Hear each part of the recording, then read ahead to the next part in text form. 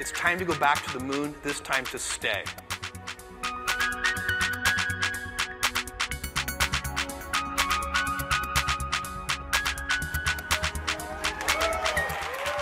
This is Blue Moon.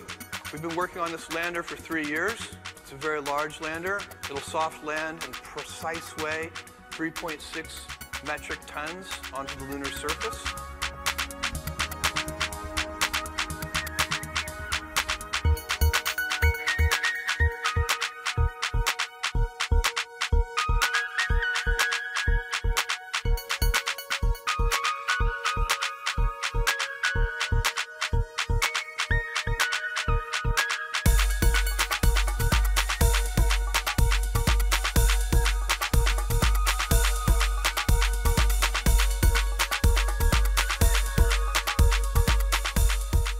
They don't have to have the same gravity. You could have a recreational one that keeps 0 G so that you can go flying with your own wings. Some would be national parks. These are really pleasant places to live. Some of these O'Neill colonies might choose to replicate Earth cities. They might pick historical cities and mimic them in some way.